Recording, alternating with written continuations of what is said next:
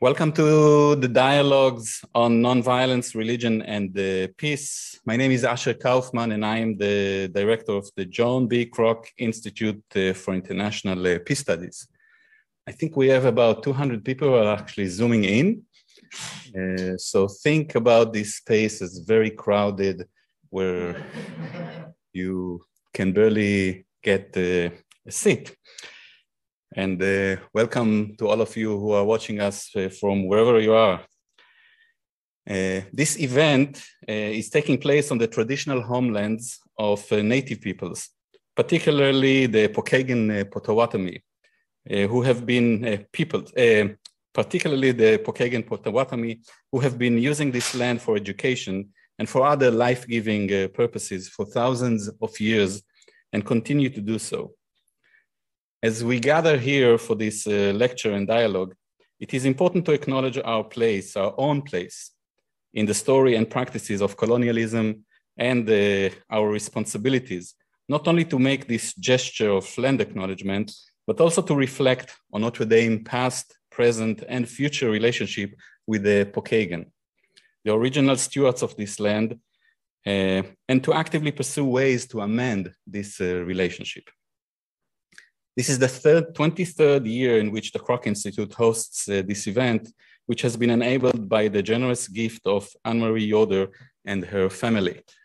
And many members of the extended now Yoder, Maus, Meyer, and I may have missed now a last name, family are here with us. And I thank them for their continued support of this lecture series. The dialogues on nonviolence are one of the signature public events of the Kroc Institute. In the past, we have had a range of speakers who have led these dialogues, from academics such as Jean Sharp, Erica Chenoweth, and Miroslav Wolf, to practitioners such as Ricardo Esquivia, founding director of Justa Paz in Colombia, Jean Zarou, the Palestinian peace activist and the author, and Professor Aza Karam, the Secretary General of Religions for Peace, the speaker at last year's dialogues. To this list of distinguished thinkers and activists, we add now Dr. Tecla Namachanja Wanjala. At these times of global pandemics, Dr. Namachanja Wanjala has had her own challenges of arriving here. So Tecla, if I may, we appreciate very much the efforts that you have made and we are really, truly grateful that you are here with us physically. We were supposed to move now to a little bit of a more formal presentation of the speaker. Unfortunately, we're unable to do so. I will very briefly, again, I guess, share some highlights of why we thought Tecla is the person to deliver this lecture this year. For those of us who are engaged in peace building activities, peace building work in Africa, her name is not foreign. She is a globally recognized peace practitioner with over 30 years of experience. She specializes in matters of transitional justice, conflict transformation, social healing, and reconciliation and other related fields. She is a recipient of multiple awards, including the 2009 Peace Builder of the Year award that was offered to her by the Center of Justice and Peace at the Eastern Mennonite University. And we have actually just a few minutes ago, we had a nice reunion between a professor and her student, Lisa Shirk, who is with us, and Tecla, who was her student only recently. And they both said that they have not changed.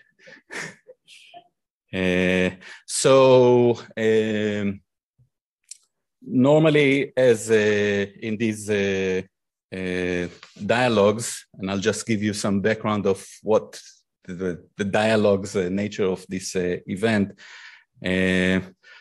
For the veterans of us, you may remember that We used to have the lecture, and then we went out and continued the conversation outside in a different room over a meal. Because of pandemic reality, we are unable to do so at this event. So Tecla will take the podium and will speak for as long as she would like. And Lisa will take time. This is what I heard was understood between them. And we will then just follow up with questions and answers here without our regular practice of dialogues over food outside. So without further ado, please join me in welcoming Tecla, please.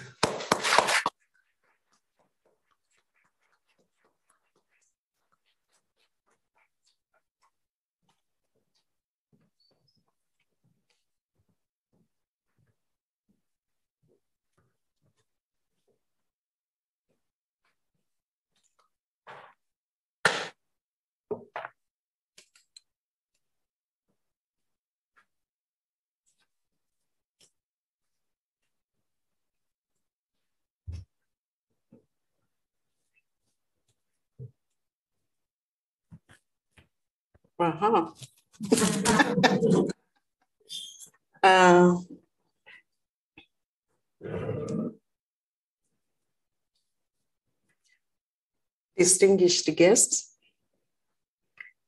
I must say it's an honor for me to be invited all the way from Kenya to share with you this space so that I can briefly share the work my small organization is doing. And the organization is called Shalom Center for Counseling and Development, which is supporting communities from Mount Elgon region of Kenya. Mount Elgon is on the border, is on the western side of Kenya, on the border of Kenya and Uganda, to support communities heal from their traumatic experiences caused by violent conflict. The program is called Sacred Spaces for Trauma Awareness and Healing. And so when I came here, I spent most of the time preparing a PowerPoint presentation. I have this habit of preparing PowerPoint presentations, but when it comes to really time, I put it aside and start talking. So for those of you who are interested to see it, Lisa, I'll leave it with Lisa so that you can have it. I've also prepared 12 minutes, small documentary, so that you can have the visual aspect of what I will be sharing with you. Back to Mount Elgon.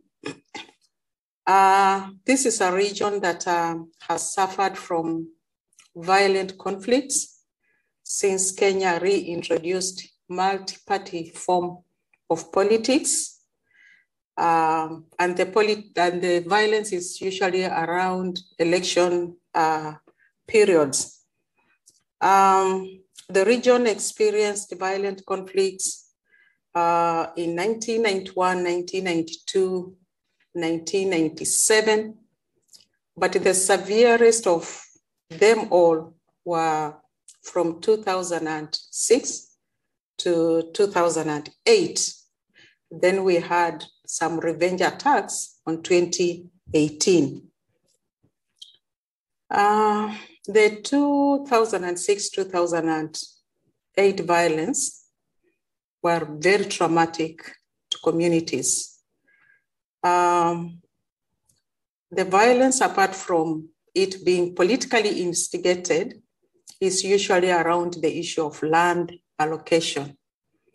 This is a region inhabited by some of the indigenous communities in Kenya, some who are living in the forest area, which was a catchment area for water. And so the government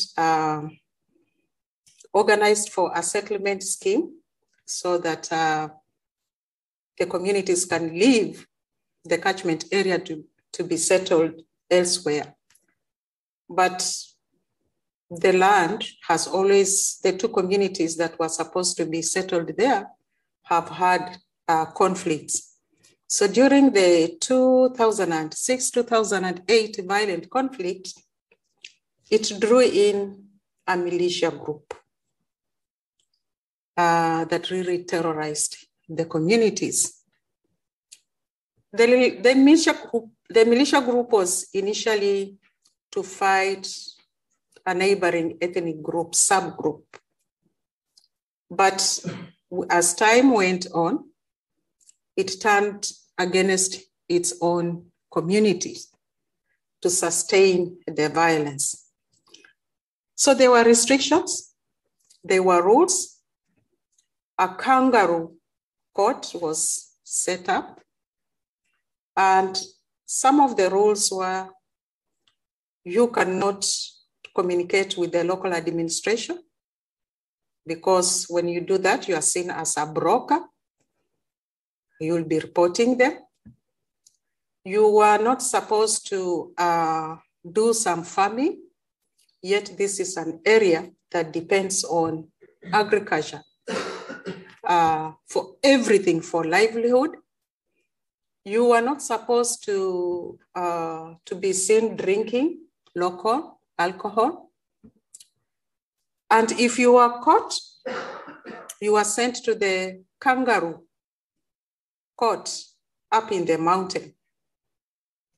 And so judges were preferred to you.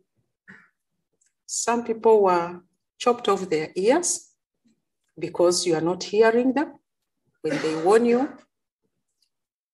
Unfortunately, some people were killed in the most cruel way, using a seesaw.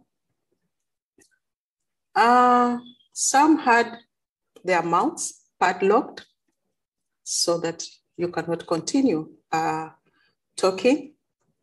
There was a lot of torture. So there was a lot of trauma. The military operation had to come in. The police forces were sent there. They were not able to quell this conflict. So the government had to send in the military operation called Operation Okoa, Kenya. Okoa is Kiswahili for saving. And we also know that the military also, they have their own way of investigating. So more torture, more violent, more deaths. In 2008, I was working for PACT Kenya, an international organization, on cross-border conflict between Kenya, Somalia, Kenya, Ethiopia, Kenya, South, and Sudan. The person I was working with, since she also went through Eastern Mennonite University, Angie Yoda Maina, she understood the impact of violence, the traumatic impact of violence to communities. So I asked her for permission to leave my area where I'm working so that I can go and at least create awareness, starting with the women on the traumatic impact of violence. So I prepared my flip charts. I went there and I found a room of 40 women, some of them pretty very young. When I reached there, I thought I was going to go the workshop style where I can say, hey, this is trauma. This is the symptoms of trauma. Are you experiencing these symptoms? These are the triggers. This is the coping mechanisms. But when I arrived there, the women had gone through violence for 2 years, and the emotions were very high. All they wanted is to talk about it, to cry, to grieve, to mourn. So I put aside the flip charts, and we were there to mourn, to cry, give space to everybody to talk, to cry. As we were doing this, elders were just outside. And whenever we cooked food, we shared with them. So we started with one of the communities where the militia group was formed. After 3 days of mourning, there was no communication between the two groups in conflict. And I told the women, please, can you select for me 8 of you? We have to go and reach your sisters high up. They told me, Tecla, we cannot go, because since this was 2008 and since 2006, we've been not interacting, and we don't know how they were going to receive us. They might attack us. And I told them, according to the African culture, when you have a guest, a visitor, even as a family, you cannot fight. I said, I'm coming with you as a guest, let us go. So I took them. Actually, we had to prepare the way. There's small parts had overgrown. We reached there, I packed them, and I found another about 30 women in a church. So started the introduction, and I told them, hey, guess what? Please, I have some visitors with me. Can you allow them? They told me yes. When they saw them come in, they all started wailing because they realized there were women from this enemy community. And I had prepared this one. I told them, let them cry, but just please be patient, stay there. They cried, and after mourning, and I say, my sisters, can you allow us? Can you allow them to come? They will not say anything, but listen. They came, they listened. And so we had another 3 days of mourning and grieving and discussing about what happened. So at the end, I told them we need to act. This is the time when most of the young people were in prison because of the military operation. This is the time when most of the people who were killed, some of them had been dumped in pit latrines, in boreholes. And so I asked this other group, can you give me 8 of you? So they gave me 8, plus this 8, 16 women. And so we sat down to discuss what is the priority. The priority was for the young women to visit their spouses in prison. The second priority, what do they do with the people who had disappeared, still in pit latrines? And we discussed and we said, it's us women to do this. The youth are in prison. The men are scared and they cannot dare point out the pit latrines, because if they point out, then it will be seen they participated. But for us, we can be trusted. So we formed a committee and they worked with the local administration. They led the exhumation of a few. That was 2008. So after that, I left PACT and joined the Truth, Justice and Reconciliation Commission. First as a member. Later, when we had issues with the chairmanship, it forced the vice chair to resign. I said, for us, we have to complete this process. I took over the chairmanship, the vice chairmanship. The issues with the chair forced the chair to step aside so that the investigation can take place. I took over and I led the process to almost 18 months to almost conclusion when the chair came back to finalize. Now, during the truth-seeking process, as you know, truth commissions only paint a global picture. You cannot investigate everything. And we were to investigate historical injustices from the time Kenya attained independence in 1963 to 2008, when we had this violent conflict that drew in the mediation of African eminent people led by the late Kofi Annan. And so Mount Elgon region was selected as a case study to investigate on issues of ethnic tension and ethnic violence. We finished the report and submitted it to the Kenya government. That was 2013. Unfortunately, the implementation of this report has not taken place. And having taken over the commission, I was the face of the commission. And I knew how this commission re-traumatized the people who came before it. I knew how people in Mount Elgon were hurting, and I was so bitter.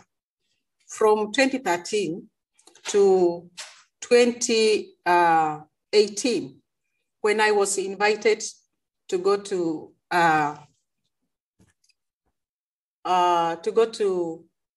Berlin as a fellow with Robert Bush Academy. When I was there, I had a moment of reflection. I had to do some small studies, and I realized Kenya was not alone. Most commissions don't end up implementing the recommendations. But I said I can do something. I'm a resource. So I decided to focus on the victims. Then 2018, in the midst of the COVID scourge, I received a call from Mount Elgon.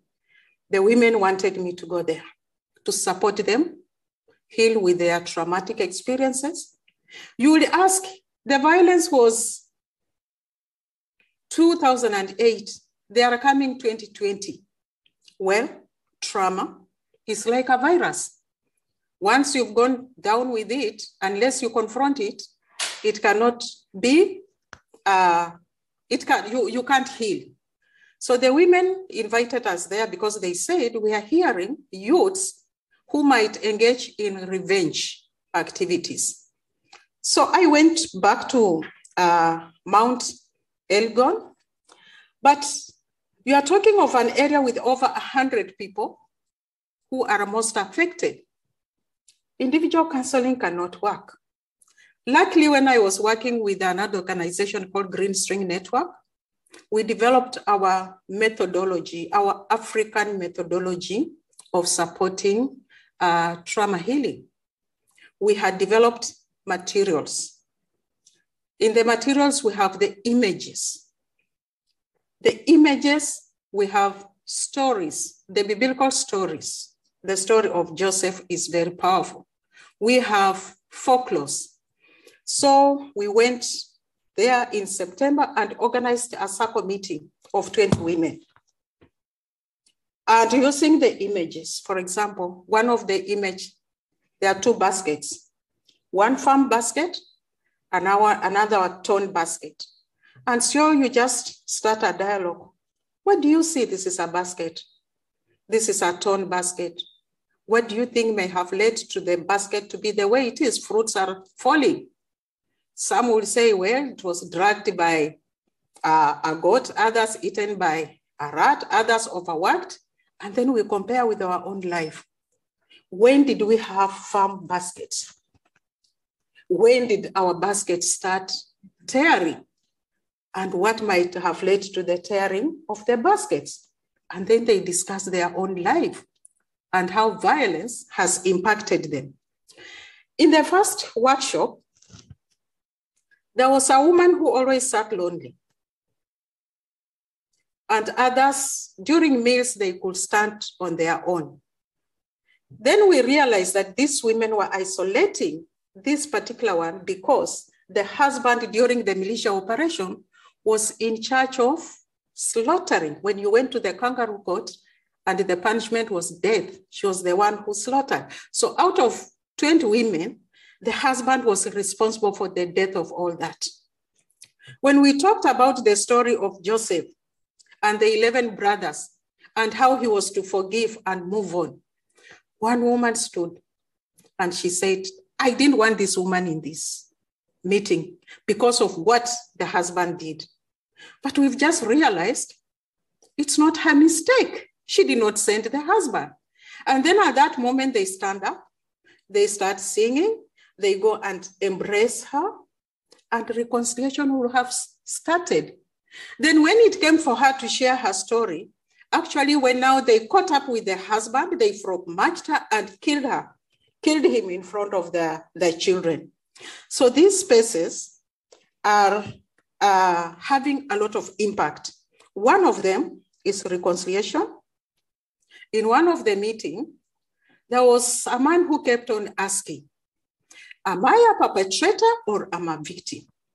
And I could tell him, we are all affected. Because I mean, the line between the victim and the perpetrators is very blurred when it comes to communal conflicts. So we told them, no, we are just here. We could be perpetrators, we could be victims, or we could be both. At the end, after narrating the story of Joseph, it happened that he had a nephew in this meeting. And one day, a nephew tortured him because he was in charge of the forest. And when this uncle went there to cut some trees, he stopped him and I think he jailed him. So he was very bitter. Now, when the nephew heard, he went down to his knees, he asked for forgiveness, and the man came, they embraced, and we danced around. Spaces are also leading to rehumanization of the ex-convicts. Most of the youths who participate, because we identified three categories: the youth, most of them militia and ex-convicts, the widows, and the elders. As we sit together, the first 2 days is about mourning, the victims relating what suffered, how they suffered. Now, the youths who are perpetrators, when they are seated there, they get moved. And some of them have come forward to ask for forgiveness because some of them were forced into the militia, starting the journey of healing and reconciliation. And also, as we continue, when it comes to the women, how they are benefiting from this program is the hope. There is a lot of hopelessness that comes with violence. And some of the behaviors they engage in, they even don't understand. So a woman will say, oh my God, I've been so cruel to my children. I didn't know I was affected. Now I know. There was a man who was vomiting all through. When he saw a picture of somebody vomiting because of physical impact of trauma, he realized, is this what I've been ailing? The last day he came and he said, the vomiting has stopped. And so these spaces have been very important to the communities. And we only organize them. How the space takes care of itself, we leave it. And they direct us to where they want us to go next. For the elders, they have just realized they had abandoned their role of being custodians of morality in their community. And they are picking up to continue. Then we have unintended outcomes of this. When you talk about impacts of trauma and the cause, you talk about conflict. They are now asking us to move into community dialogue to prevent electoral violence, because next year we have elections. Women are setting up support groups. They call themselves Peace Matters so that they support each other. Youths are calling themselves ambassadors of peace. But of course, you cannot eat trauma. You cannot eat peace. Conflict beats communities into Stone Age. The poverty level is so high in this community. We had just a circle of 20 women, 18 women.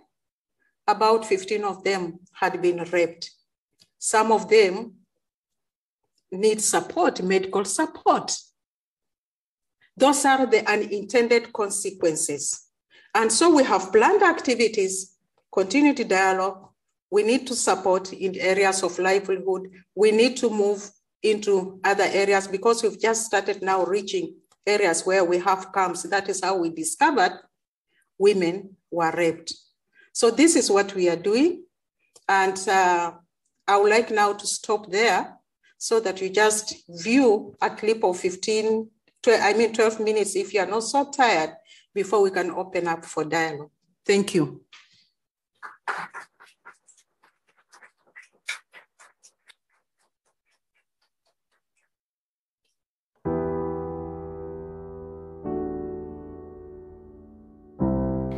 Kenya, like most of its neighbors in the Great Lakes region, has suffered from cycles of politically instigated armed conflict since the reintroduction of multi-party form of politics in 1991. During Kenya's electoral campaigns after every 5 years, offensive political views from some politicians usually incite communities to fight each other along ethnic lines. Mount Elgon is one of the regions that has suffered politically instigated violent conflicts related to campaigns and land ownership.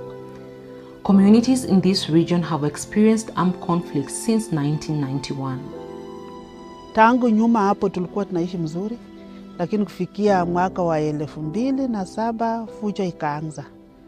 Na fujo ilipoanza, watu ya siasa ndio walianzisha hiyo fujo. Kwa sababu kuna watu wenye walikuwa wanaishi. Alafu huyu mwingine alipokuja kutoka siasa, akakuja kufurugu watu wenye walikuwa wanaishi na kutolea mashamba na kupatia watu wengine. Sasa wenye walitolewa mashamba ndio walianza furugu kwa sababu hawakuwa na makao mahali wanaenda. Ndio wakaanza sasa kuwapiga wenye walikuwa wanapewa mashamba hiyo.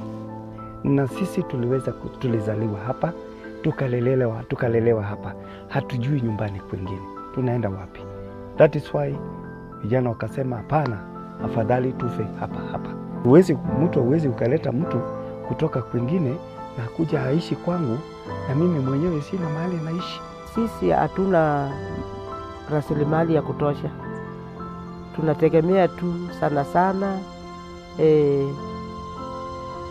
kulima na ng'ombe. Hata ng'ombe siku hizi hakuna, sababu hakuna mahali wanalishia. Sasa umaskini mwingi ndio imechangia.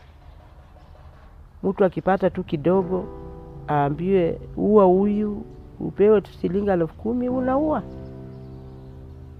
Ukiua hivyo sasa, kuna hii kitu inaitwa revenge. Mimi nikishaua familia mtu, na hiyo familia inakuja kuua yangu. Inaenda hivyo mpaka ina affect ulima yote. Tuliweza kufanya watu wengi wakaweza kuhama katika mlima huu na wakaenda nchi za nje kwa ajili ya vitu ambazo ingekuwa ni sawa tusuluhishe. Haikuwa ni kupenda kwetu, kwa sababu tulikuwa tumeshakulishwa kiapo ya kwamba lazima hili litekelezwe. From 2006 to 2008, the region experienced one of the worst violent conflicts over land settlement that drew in a militia group and a military operation. Watu wakaanza kuchinjana ovyo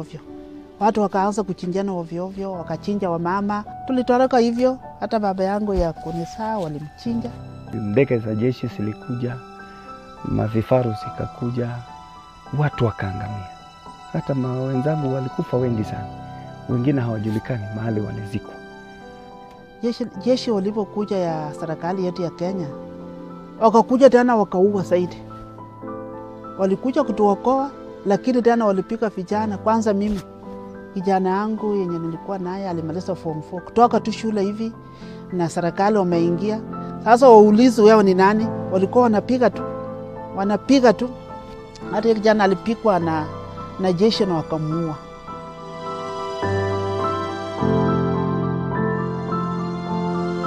This particular violence was very traumatizing to both community members of Soi and Dorobo.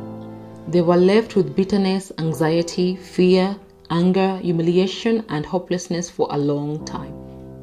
Mambo mengi yalifanyika mabaya peke yake. Watu walipoteza maisha, watu wakapoteza mali, watu wakatoroka makwao. Kama mko na vita hamuna amani. Hata wamama hawapati watoto. Sasa mzee alitoroka, mzee aliuawa. Sasa wamama wanapaki wachane, watoto wanapaki yatima. Tulikuwa na kiwewe yenye ukiona mtu mwenye alikuchinja unatamani hata rati ikuje mpiga mmalize. Hata unatamani inji yote yaanguka tu chini na tukufa safari moja. Kitu ikifanya tu tang unataka ukufe. Ukiona kitu watu wamepigana mahali fulani unastuka. Aya, watoto shule. Vile tulitorokea Kakamega hatukuweza kuenda kwa shule. Tulipaki tu anatuambia nyinyi ni Chanjawit, hamuna makao mahali hapa. Sasa tukatengwa.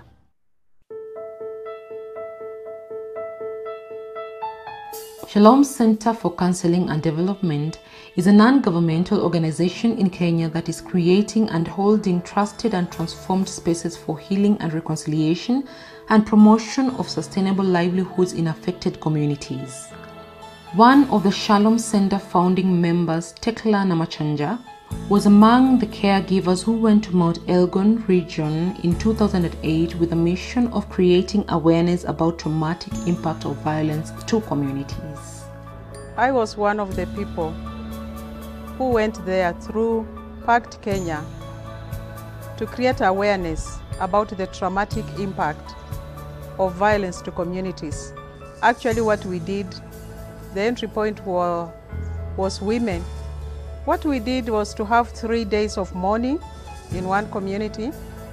We moved to the next community, had another 3 days of mourning, because that is what women wanted most. After hiyo vita kupoa kidogo, nikawa na mawazo. Jamii wangu waliwawa, majirani wakawawa. Kwa hiyo area ikabaki tu wanawake bila mabwana. Hata ikaitwa yani area ya wanawake bila wanaume. So nikaenda mpaka nikapata shirika ya Shalom, nikaambia hawa ingeliwezekana simukuje mlima Elgon muongeleshe hii watu, maybe wamama wakae kwa amani. Tecla alipokuja kwa hiyo neno la Mungu kutuletea ya msamaha, kumsamehe yule aliyechinjia wewe mtu yako, alileta kitu naitwa msamaha. Umsamehe ili kisasi yetu yenye tunasaa kutoka nyuma asipate hiyo kitu. Akaleta hiyo msamaha, akakuja akatufunza habari ya kiwewe. Next year, 2022, is an electioneering year for Kenyans. And that is the time that politicians incite communities to fight each other. So the fear of these women was like, if we don't do anything, we might have youths carrying out revenge activities. Kama 2007 tulipigana, 2017 tukapigana, hata saa hizi tunahofia maybe kutakuweko tena na vita kwa sababu makura zimekaribia. So many people in this region were affected by trauma. Actually, we are talking of over 100,000 people. How are we going to go about it? So under Shalom Center, using materials borrowed from Green String Network, we developed a program called Spaces for Trauma Awareness and Healing. And what we do is we go into the community and organize circle meetings. Hii sako inamini nini? Inamini tukae pamoja, tupendane. Huko nyuma wameona kuna mafanikio. Wale watu walikuwa wabaya kabisa, hawa ndio wameanza kuhubiri amani. Watu ya Salom walituletea semina juu ya wamama, juu ya vijana na wasee. Sasa tukaona hawa watu tukiwaketisha pamoja au hataweza tena kuanza mambo ya vita. Mimi nilikuwa na hasira mingi, lakini tangu tuipokee mafunzo haya kutoka Shalom Center of Peace, ilinipa mpaka wa sasa, na vijana wale tulitrainiwa na hawa, ikatupa tukaweza kubadilisha mawazo. Mpaka saizi mimi ni mkulima kivyangu, pia serikali imenipa kazi za kuvolunteer.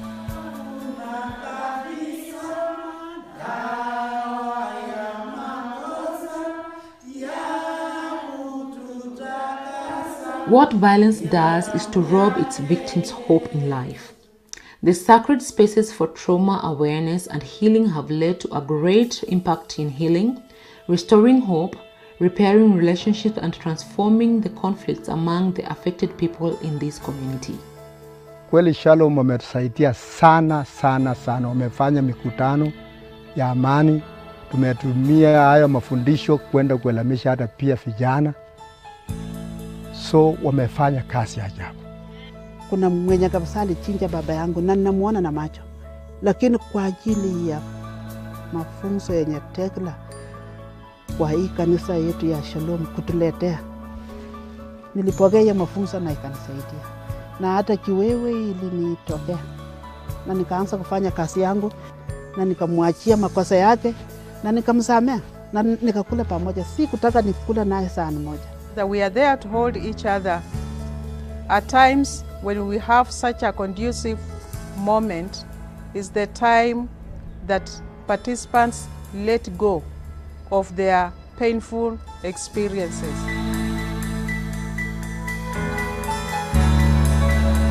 For the community to find a lasting solution and move on, a lot more has to be done.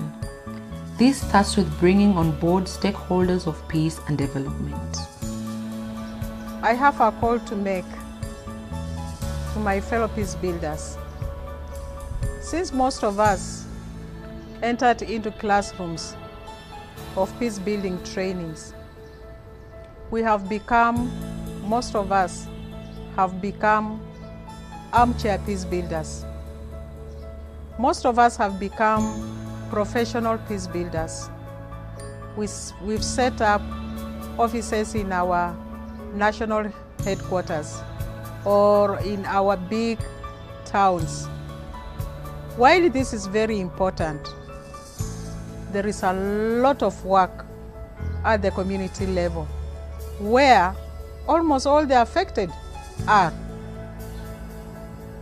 I've seen the beauty of going back to the community and supporting the healing process. At times, it's a life-saving. Wakipata facilitation, waingie kila mahali. Sasa tumeingia kila location. Tuingie mpaka kwa kijiji. Wale tuliwawacha nje pia wapate hiyo elimu. Itakuwa tumefagia ama tumepanguza kabisa mlima.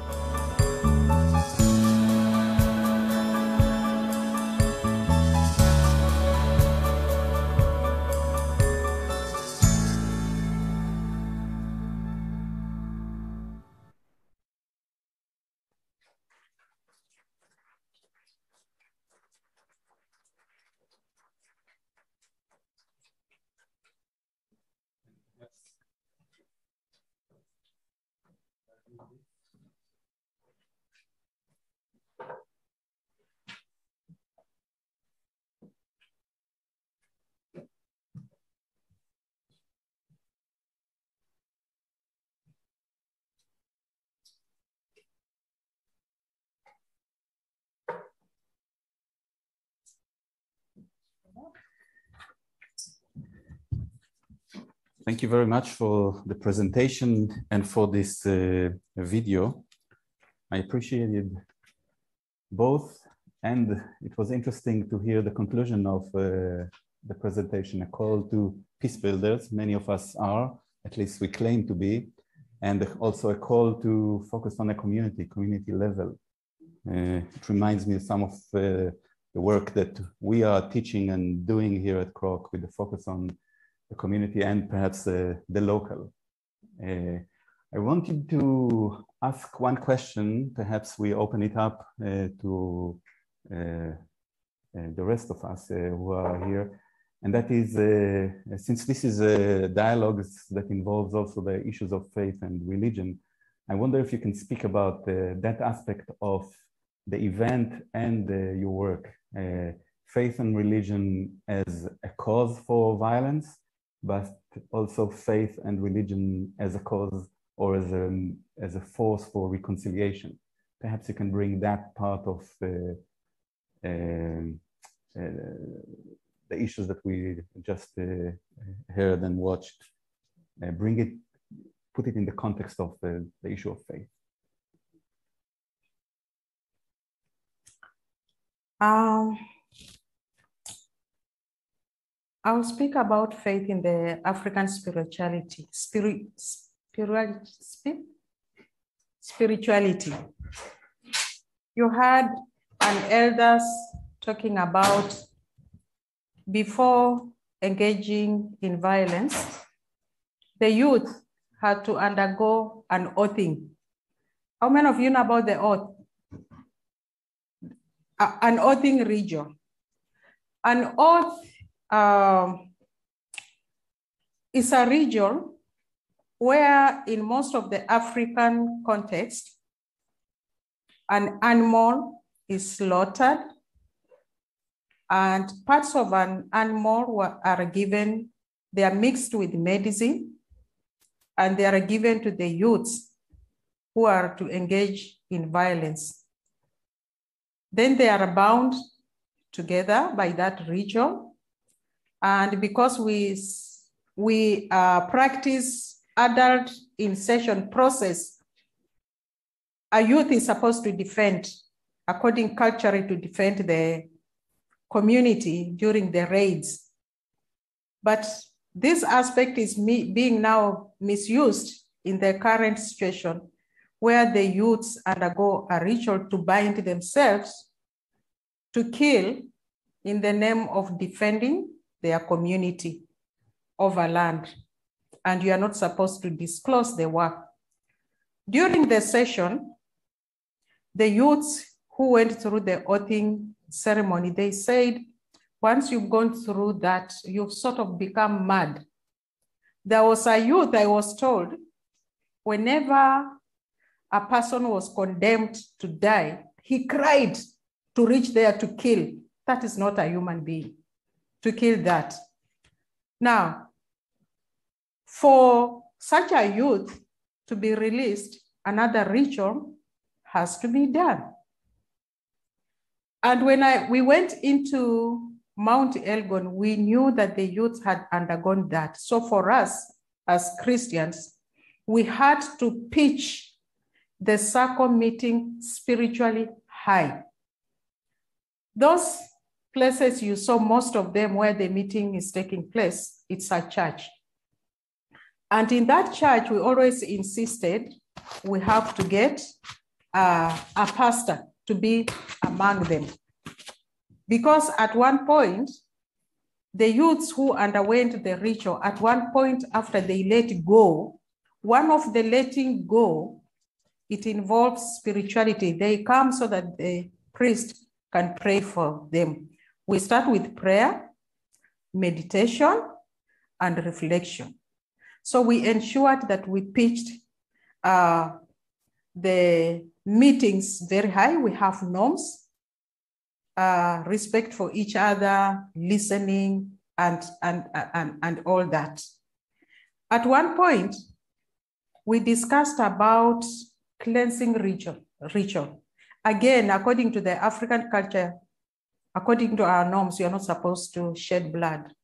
When you shed blood, you defile the land, you annoy the ancestors. We believe in life after death. And they only, for the youths who shed blood, the only way they could be cleansed is through shedding the blood of an animal to undergo a ritual. So faith and spirituality from that African context. Then we also encourage them to read the Bible. That is why we use the story of Moses. Actually, we dedicate a day to go through the story of Moses, just to encourage them to let go and forgive for those who are able to forgive. We don't force. Forgiveness is very personal. But when they listen, then they let go. And when they realize that actually forgiveness benefits the person who is forgiving, they always embrace that aspect. Prof, I don't know if I've answered your question. Yes, you did. I wonder why the story of Moses. What's in the story of Moses that actually is helpful for this practice, if you can?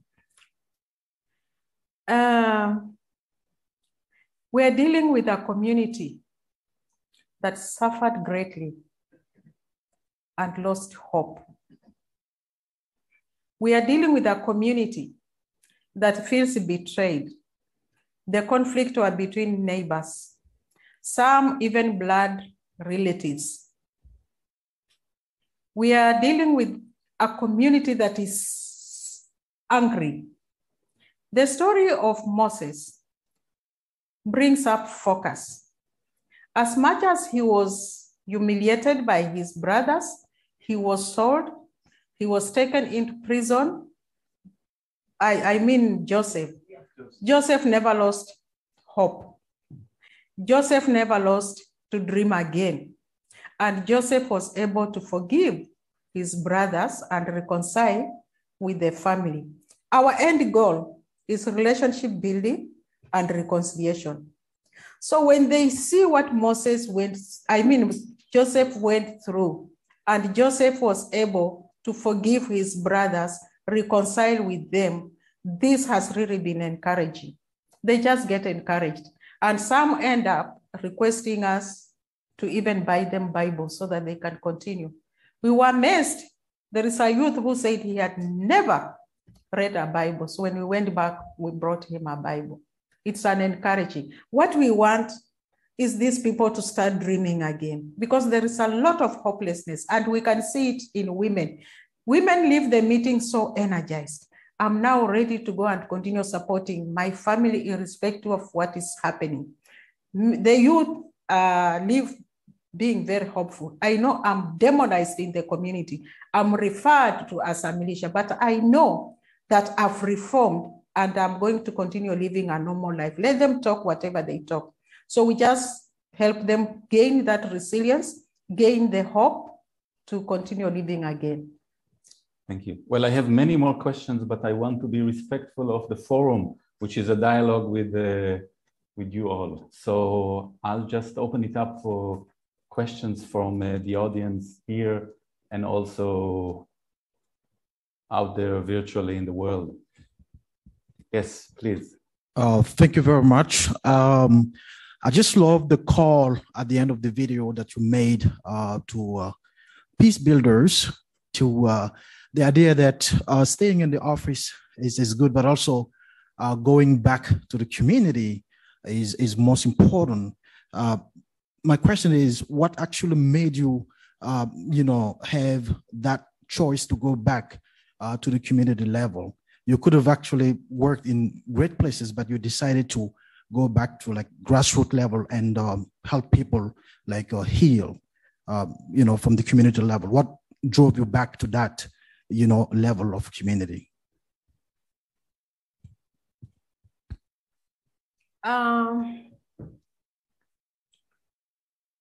It's actually my understanding. When a conflict happens, like what happened in Mount Elgon, during the violence, the first years, immediately after the violence, we have a lot of actors coming in to support the communities. And I think I was one of the actors who went there through PACT to support. At the end of the conflict, the international actors pull out, the national or other actors pull out, and people think the situation has returned to normalcy. But look at what is happening. The prisoners may have served their jail, they have come back to the community. The IDPs come back to wherever they had reigned. And that is the time when trauma strikes. A woman told me, how do you say we are okay, we are at peace? When I walk around, I see the person who killed my husband, and each time I meet him, he is wearing his shirt. Another one said, whenever I walk around, I see a man who was in a group that came to pick my husband and disappeared. And when he sees me, he changes direction. So for the rest of the world, this has returned and people are moving on. But actually that is the time we have triggers. You walk a lot. When schools close, the father is not there who is supposed to pay fees, triggers. It was my understanding. I have a PhD in peace and conflict studies. My thesis was on traditional mechanisms of trauma intervention and healing among indigenous community, this community that I'm working on. And when I was doing my studies in the university, I could see theses, research papers filled there gathering dust. And I kept on asking my professors, when are these ever used? So understanding that the community was hurting is what, and understanding the area very well is what made me to go back to the community. And why? Go in that community. I wish I had shown you a video of, a picture of a meeting of peace builders. I'm one of the peace builders. We have a network of peace builders in a posh Westland area in Nairobi. We are analyzing after analyzing, analyzing after analyzing. Very few of us can go into the community. When I went there, I had nowhere to sleep. And also in an area like that, it's the way the media paints that area. Nobody can dare go back. It's a militia area. It's a terror area. But it calls for humility to go there. I had nowhere. I had to sleep with the woman who invited me on a 3x6 bed. Most of us don't want to go that. Most of us don't. We are too much in our comfort zone. It needs a lot of stretching to go back and understanding the issues on the ground. Thank you. Thank you so much for being with us this evening. It's really an honor to learn from you. I was struck by your comments about kind of looking forward to the next election cycle and already starting to gather groups of youth, groups of women, and I would invite you to tell us a little bit more about how they plan to proactively reduce the incidence of violence, these groups. Mm-hmm. The circle, so far when the first women invited us and they saw how successful the circle was, we sat together and we mapped out hotspot areas in this particular region. Violence is in many regions in Kenya. I'm focused in Mount Elgon. So we sat together and identified 12 hotspot areas, identified the most vulnerable, the elders, the youth, and the widows. And we planned for 36 circle meetings. We've so far conducted 16 circle meetings, and in every circle, they have been identifying their leaders, the 5 of them. So our next plan is to hold meetings for the youths, all the youths now, the 555, about 40 of them, the women 555, and the elders, so that now we discuss. Because as we discuss trauma issues, we are discussing also issues of violence. So we are hoping that if we get funding, we move from circle healing, social healing circles to community dialogue circles. So with these leaders, then we are going to come up with a strategy on how to ensure that we protect our area against incitement from the politicians, because we are now dealing with the anger, letting go. But how can we protect this? So we are hoping that we shall come up with strategies, and then it's these strategies that they are going to inform our next move. We create space, but we leave the space guide us. We never knew that they will need to have committees, and these committees are now infrastructure for conflict transformation. And we are going to use that infrastructure to discuss strategies, and they themselves will implement those strategies.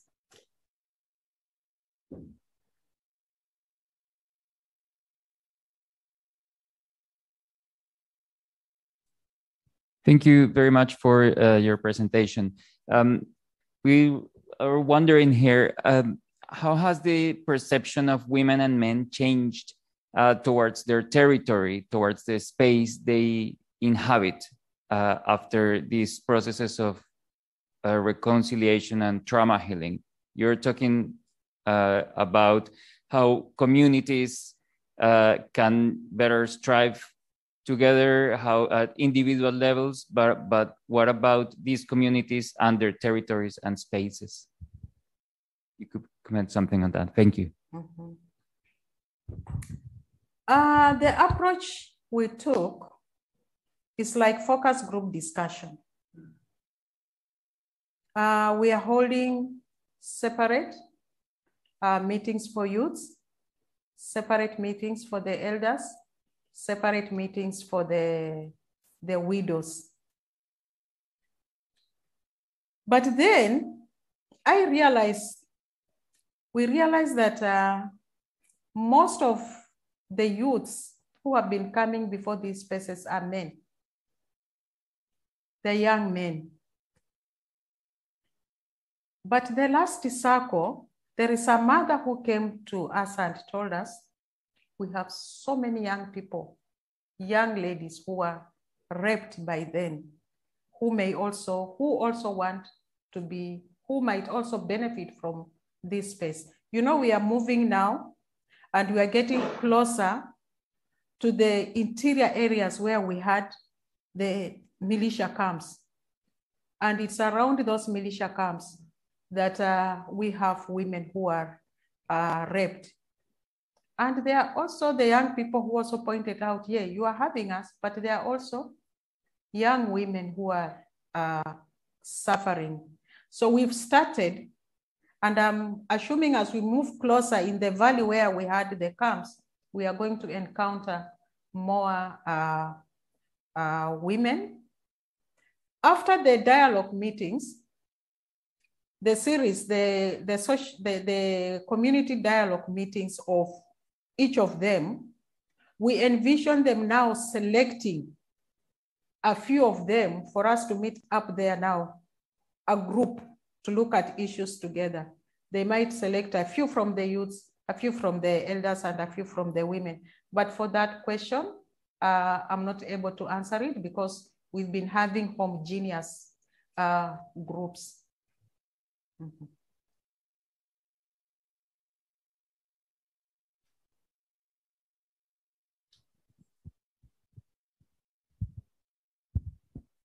Yeah, thank you very much, and for the time and opportunity to come.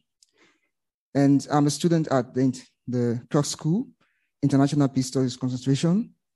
And during our classwork, we have been reflecting on the intersection between local peace building and the liberal peace building. I was saying to my colleague that I'm really excited to come to really hear from you. And what I wanted to just share on is what are your strategies, or what strategies have worked for you best? You know, in terms of localizing peace building, what has really worked for you in the field? And what can you tell us, young peace builders, as to what should we do in terms of localizing peace building? And my last question is, you mentioned funding. And in our class, you know, we also discussed the need for, you know, empowering local peace builders with resources and technical capabilities to ensure that they're able to carry on their peace building work. So in terms of funding, how do you get funding? And how are you able to sustain this kind of amazing work you are doing in Kenya? Thank you very much.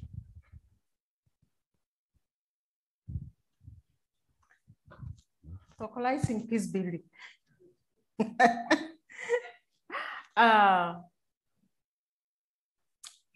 We have professionalized, academicianized, commercialized. Who comes from DRC Congo here? Don't point fingers, please. Huh? I have over 30 years of experience in this field. And when I'm asked to reflect, when was I at my best doing this work? I was at my best when working as a social worker, supporting IDPs. I got tired of the IDP situation. I looked for ways understanding why IDPs left their homes. I had a series of meetings with IDPs. That was way back now in 1994. After I had a series of IDPs, they sent me to their neighbors to go and find out why their neighbors chased them. I started with the women. They said, no, it's the elders. I went to the elders. They said, no, it's the youths. The youths were still fighting in the caves. I used the development to draw out the youths, ask them, come out, we discuss how youths are in the church, wanted to find out how the youths are involved in development and if you are facing any challenges and what can we do. And I knew challenge number one was going to be ethnic clashes, because that is when we had our first ethnic clashes. After that, the youths agreed, we analyzed the causes, they agreed to meet their neighbors who were still in the camps. I used to go and pick the neighbors in the camp, bring them, we have dialogue, heated, but they agreed to settle. I learned later that I was doing mediation. I was doing shuttle mediation. I was facilitating negotiation before I entered into a classroom. And that was my best. After I entered into the classroom, I'm stuck in workshop after workshop, workshop after workshop. Apart from the truth-seeking process where I went into communities again to listen. So me, I got tired of this workshop.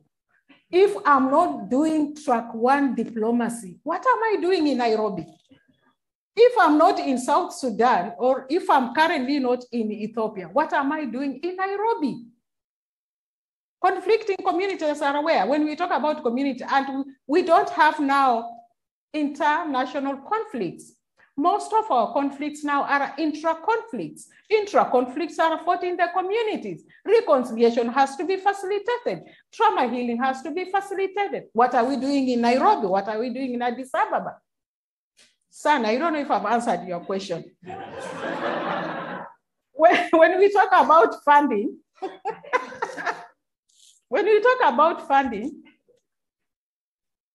I'm a Catholic who believes in faith. I used my own savings to go and start the first circle meeting with the women.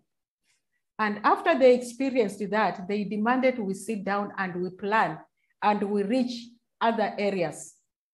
We sat down and planned for 36 circle meetings without knowing where the funding was going to come from. Then one day I'm talking to a man of God from Catalyst for Peace, and he asked me, Tecla, why were you not on this Zoom meeting? I told him I was doing really work at the community. What was it? I explained to him. So what are you going to do? I said, Reverend, I don't know. Then he tells me, go and organize for 8 circle meetings. Catalyst for Peace supported 8 circle meetings. After the 8 circle meetings, then he says, so Tecla, what's happened? I said, Reverend, I've finished. He links me to an anonymous partner who then asks us to facilitate 12 circle meetings. The 12 circle meetings are ending in December. God knows where next. But I have to complete the 36 circle meetings. And for the sustainability of this program, I have to, after the 36 circle meetings, and by the way, the 36 is what we planned. But you go in one area, instead of carrying out 1 circle meeting for the youths, you get 40 youths. Do you just them away? No, you have to organize 2 circle meetings. So God knows. And for the sustainability, we have to move into community dialogue to protect our spaces so that we don't get involved in violence again. For sustainability, during the circle meeting, I had 2, an 8-year-old woman who was raped. She has been bleeding since then. 36 who was raped, she has been bleeding. I can't stay still until I go back and take them to the doctor. Where to get money? God knows. I'm sorry about that. But let's do what we can at that particular point. But I'm also aggressively fundraising. Why do you think I came up with this documentary? Adopt a circle. Adopt 1 circle. If you adopt 1 circle, she adopts 1 circle, she adopts 1 circle. How many circle meetings can I do? Sorry. No, I think honesty is welcome. Mm-hmm. And I think are we good with time? Yes. Thank you so much, Tecla. My question to you is on the indigenous practices that you're using with the rituals. Have you experienced any tensions while you're in the field between, say, people who are Christian but are also trying to engage in the traditional practices? Because I know that sometimes in some Christian communities, those practices are not necessarily accepted as good practices, given how things work. And also on the indigenous practices themselves, what are there any opportunities? Like what perceptions have you seen when interacting with, say, donors or people in your work and trying to promote the use of those practices? Have there been any negative perceptions? And how best can we promote the use of those of that kind of a model in different settings across Africa and even across the world? Like, it seems that it's a very good method that you're using, and it relies on the practices that are in the community, the structures that are in the community. But how best can we promote that? And what experiences have you had, if any, in trying to promote? Mm-hmm. Yeah. I went for my master's at Eastern-Mennonite University. Lisa was my professor. I took 2 courses, casework and group work related to trauma healing. I couldn't just relate to them. And I asked Professor Barry to allow me to do an independent study on how trauma healing is handled among the African.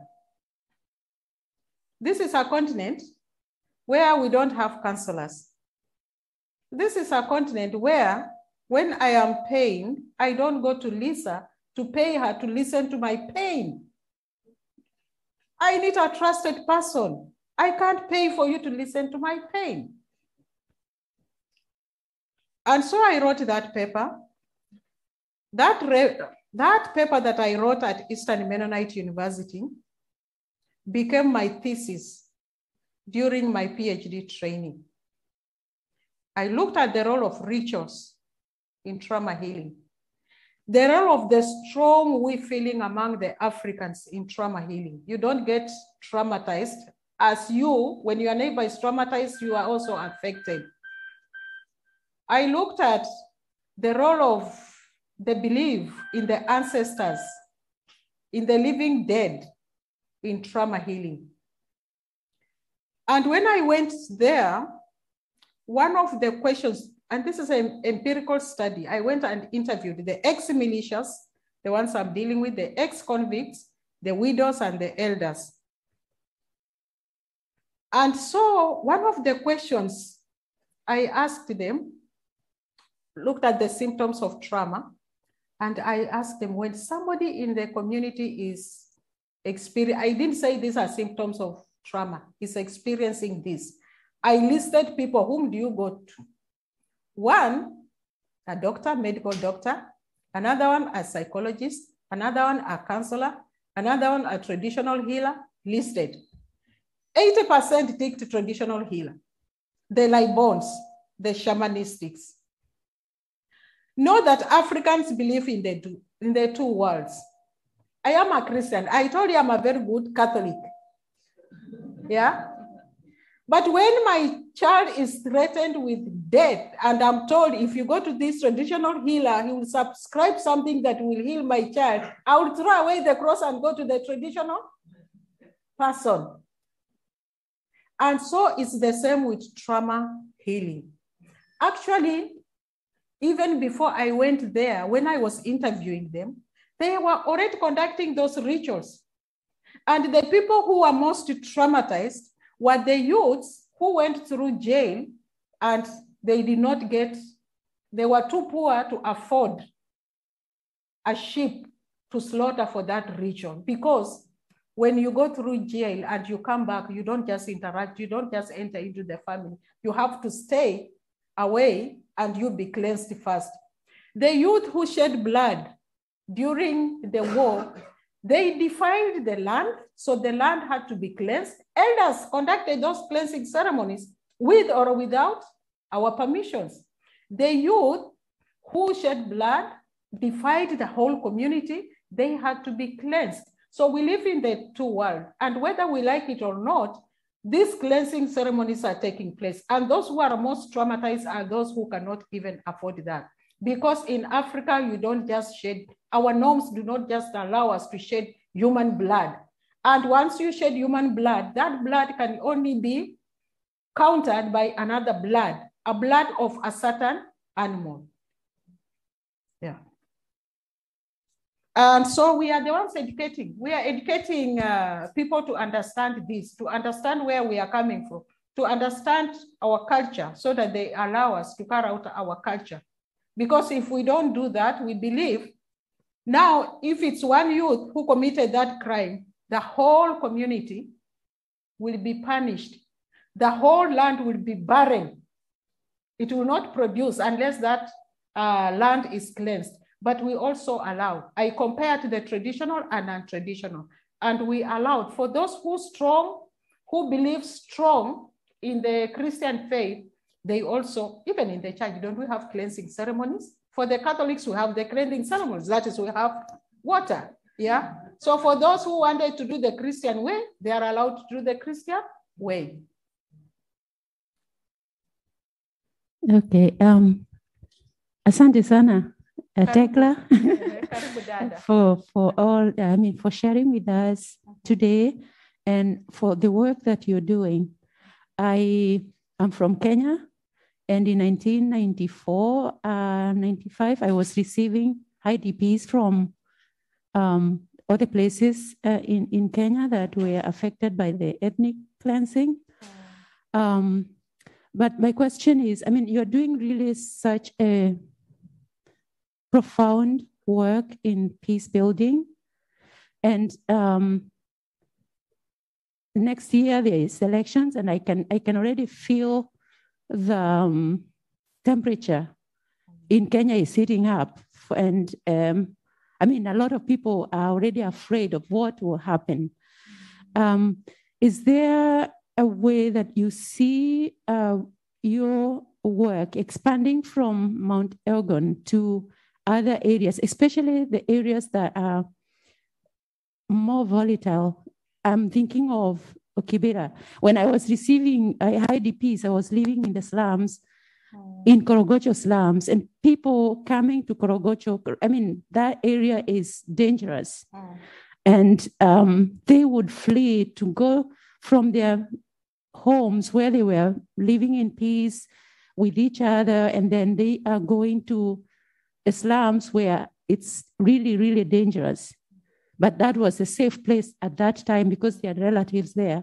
So, do you see, I mean, not for this, for the coming year, anyway, it's too soon, but do you see the sacred spaces growing to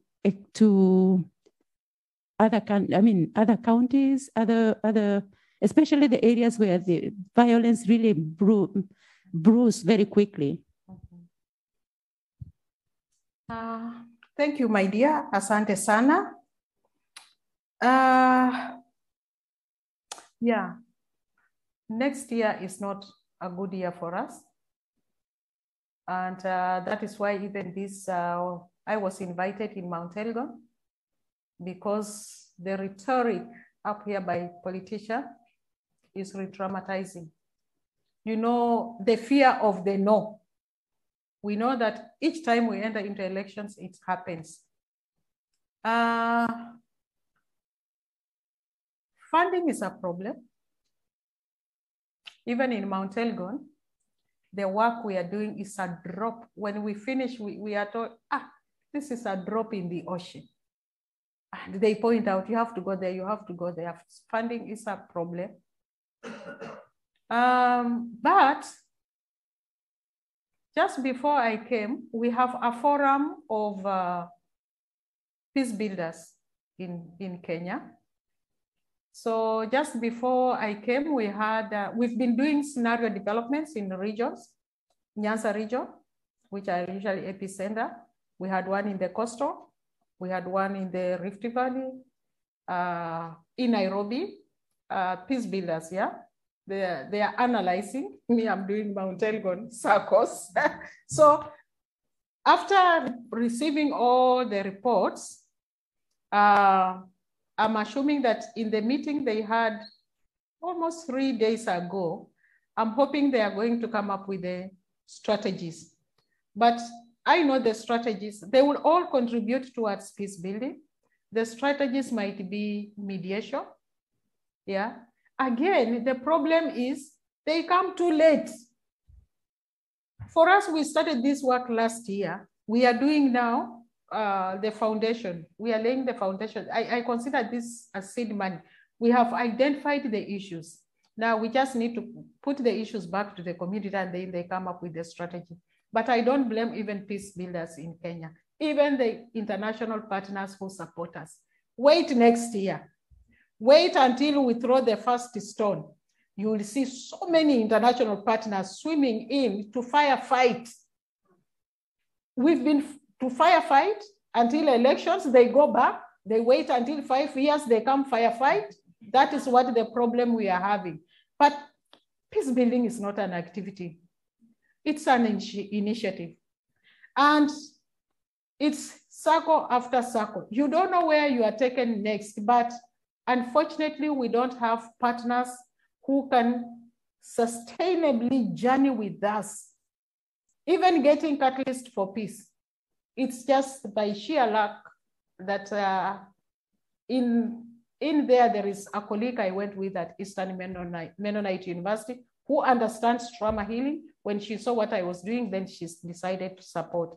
Again, when you talk about trauma healing, people don't relate to it.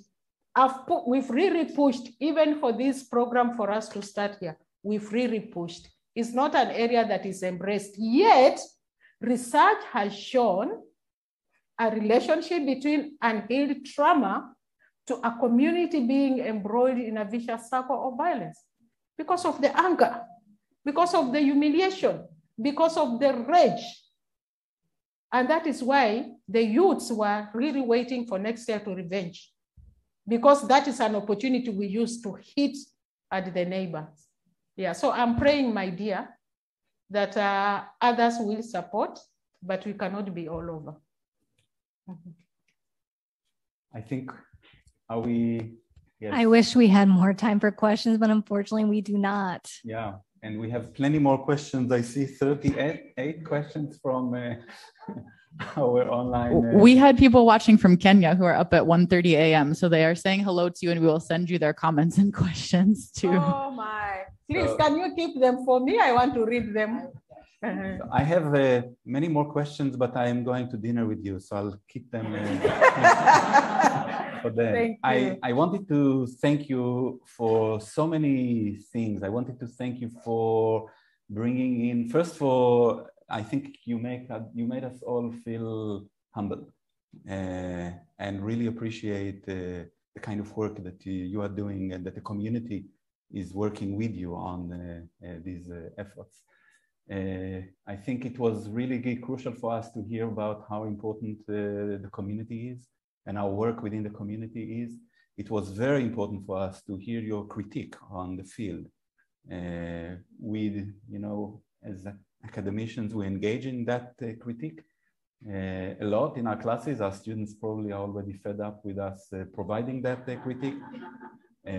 But coming from the field and hearing it from you, I think it's really eye-opening for us as professors and for the students.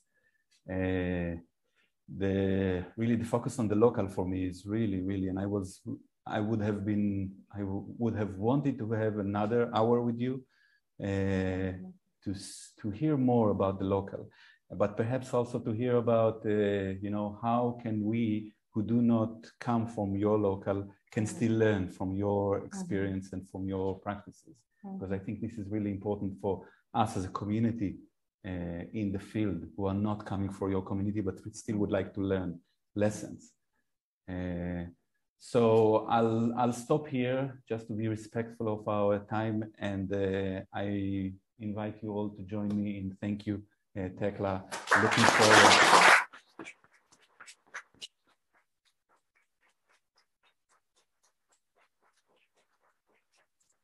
Now you are in a community of Catholics who know how to raise money. There's one thing about this university. So if anybody here is from development, there is an opportunity for you to do something good. Thank you. I feel honored. Thank you so much for the young peace builders. We are handing over the mantle. I didn't get your question. I'm still around. I'm at Maurice. Please, if just look around for Tecla, I can answer your question. But thank you so much for listening to me. Thank you so much for inviting me in your space. Let us continue with the dialogue. And in Kenya, we say, slowly the egg will walk. Continue praying for the situation back home. We are doing our best, and I'm not alone. We have other peace builders who are engaged in this work, and we are all concerned. And even we have the National Cohesion and Integration Commission, the commission that is supposed to foster cohesion. It's also concerned. It has come up with strategies on how to counter those hate speech that incite communities to fight each other.